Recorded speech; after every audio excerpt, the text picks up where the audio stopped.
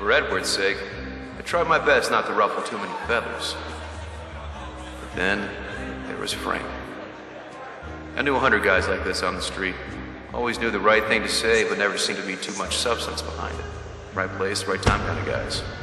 And Frank found himself riding Edward's coattails all the way up to the deputy mayor. Kitty Sternwood. She had the looks and the last name to do whatever she wanted. I had no business talking to a girl like that, but I was too drunk to know any better or care for that matter.